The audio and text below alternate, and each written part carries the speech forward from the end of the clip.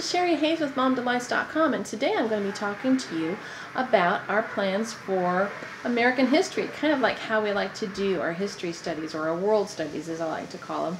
And I'm going to share with you some of the resources and some of the plans I have and some of the ways we go about things. And I hope they will bless you. I hope they help you figure out how, maybe give you some ideas for what you can do, because I know this is kind of confusing, and it's nice to know that we have some actual concrete examples and not just theory. Okay, enjoy. So this is something to do with our studying of American history.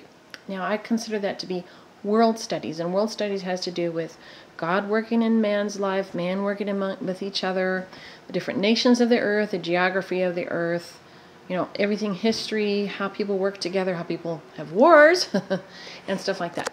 So, this is the basement. Okay, first, I guess I should show you. You can see this. And so this is like the room where we all sit together and we enjoy our learning time together. Some would call it morning time, group time, whatever you want to call it.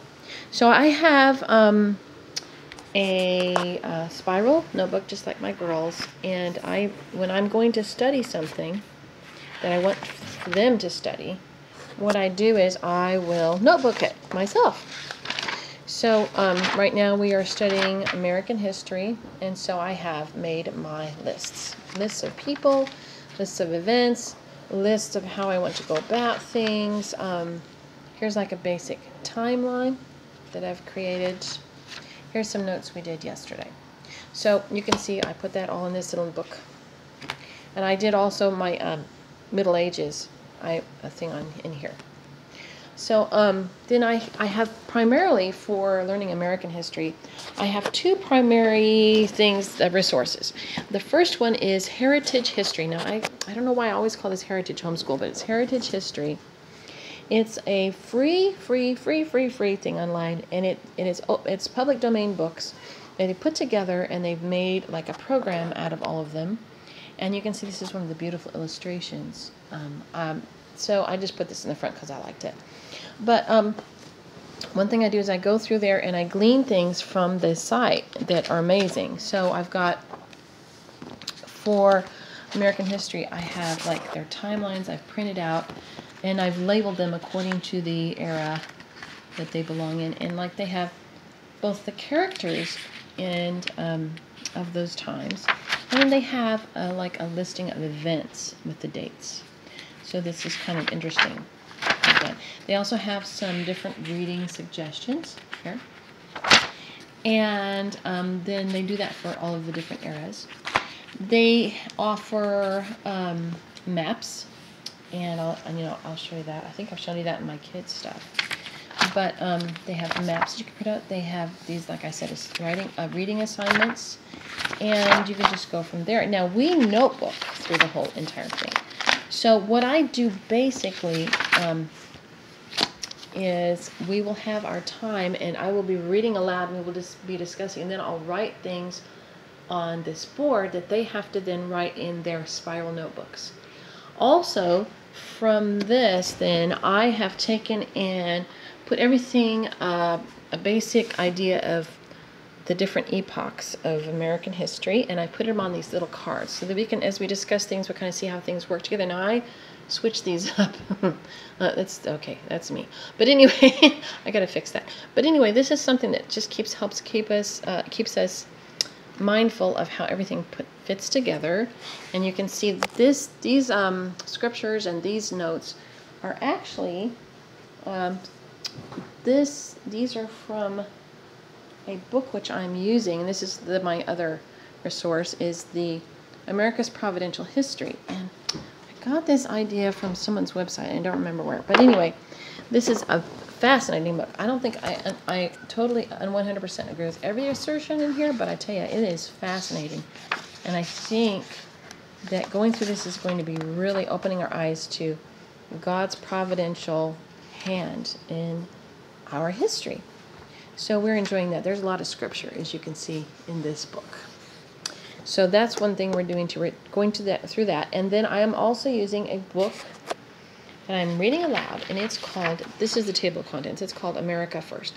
So what I do with Heritage History is I will take the PDF form and I will print out the actual table of contents, and then I'll go through that and we'll kind of check it off as we go through it.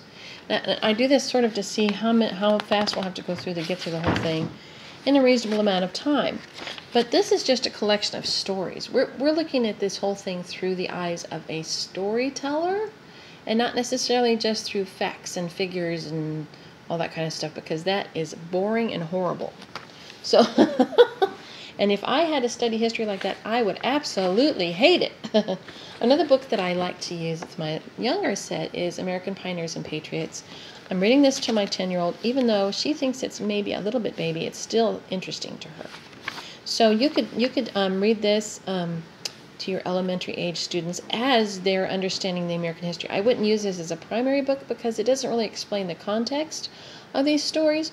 But if you are doing a general study of America, if you want something that will really enthuse them, and I mean, there are sections in here that explain how they made soap, and like the birch bark canoe thing, where the Indians are making a birch bark canoe. That is really cool. Let's see if I can find it. One of them, let's see if I can find one. Oh, this is about how people lived on ships when they were traveling over the ocean to the New World. This is really neat. So there's sections on making a birch bark canoe, soap making, all kinds of that stuff. And so this is really a fascinating book for kids. This is the older version. There's a newer version and it's from Christian Liberty Press. You can see. So that's where you will find these, and you can also find these used all over the place. They've been around for a while, and they're really excellent. Okay, now within the Heritage History, I'm sorry I'm jumping around a little bit. Hopefully I have, so let's see if I can find it, if I have them. No. Okay, anyway. So, another thing that I do, that I think I would recommend it to anyone else who is trying to build up their history library, is to get old, like coffee table type books, reference books that people get rid of all the time. And so you can find these for a song. If you go to the thrift store to get some shoes or something for your kids, then look in their book section and try to find the old boring looking reference books. This one is the American Heritage Pictorial Atlas of the United States History. And this right here, my dears, is amazing. I think maybe I paid $2 for this, something like that. And this is amazing, amazing. It has, look at this. This is the Ice Age. This is explaining how they believe that the Native Americans came to America. So from the beginning, they have the Aztecs, the Incas, and there's like a timeline here, and the Mayas probably are in there. And then here's the Native Americans, what portions they live in, they think. They've since disproved some of that. But anyway, here are some early drawings. And then, so it doesn't just have maps. It has drawings of people that lived during that time, of these different areas. Battles of the Revolution. It's just fascinating, these maps. Oh, I tell you what, you can just sit here for hours and hours. Sometimes we'll sit and we'll start looking, and we lose track of time. It'll be an hour or two, and we've been staring at these books. This is a National Geographic Atlas of the World. Now, this is done in the 80s. Okay, so some of these countries are not going to be the same. This is going to be outdated in a lot of ways. However, most of the information is still accurate. Like Paris, France is still in the same place. So there is so much you can glean from a book like this. And I do not agree with the evolutionary bent of the National Geographic. However, most of their other information is pretty reliable, and it's really nicely done. So yeah, that's why we use this. So this is interesting. This is what scientists believe that they know about the universe. This is the heavens, and we have the stars, the constellations, and we have this, actually I didn't know this, but we had found this old map from poster in a old National Geographic, and it's on the wall over there, and we have it here in this book. Interesting. Anyway, so there's the Earth's moon, planet Earth, and here's like the spectrum of light. Here's like the different forces that they believe are in the universe. These are all theories, but you know, based on a lot of things they've discovered. Climate, some people are into the plasma, some are into all kinds of stuff, but anyway. Dynamic Earth, continents adrift, and this is Pangea, you know, you hear about that. And we believe that's pre-flood, and then the flood caused everything to move apart, which you can kind of see how that could happen, but... And, oh, then we go into the maps of the ocean floor. Oh, excellent, excellent. So interesting, so fascinating. And we sit here for hours and hours, and I'm doing this again on my phone. And here's the maps, the flags, and some of these have changed too. But, you know, see, you have the general ideas, and you have like the different states, and, you know, so there's a lot of information that is always the same. And you can get these books, like I said. Now, of course, these cities have all grown and changed, but this was before the fall of the Soviet Union. So, you know, things are going to look a lot different in that sense. This is Antarctica; that hasn't changed, right? So I'm not afraid to use these kind of resources, and I can also teach my children how to use one of these map indexes, and you know, all the different parts of using a map, and we can just go on and on and on. This is like almost a whole curriculum in and of itself, and it relies not on anything more than just the fascination of the learner, which is the best learning available. And even Charlotte Mason says that, you know, when we force people to learn things, it's not as effective as if... Now, I know that there's a quote, okay, but I just am paraphrasing. Basically, that if you allow people to study with a passion and an enthusiasm that comes from a natural desire, the information they glean is going to stick a lot longer than if you said, read this and answer these questions and take this test. It's just natural to understand that. I think all of us have experienced that in our lives. So that is pretty much what we are using. Oh, besides notebooking pages. Oh, I should show that just a second. So also, this is something I can show you.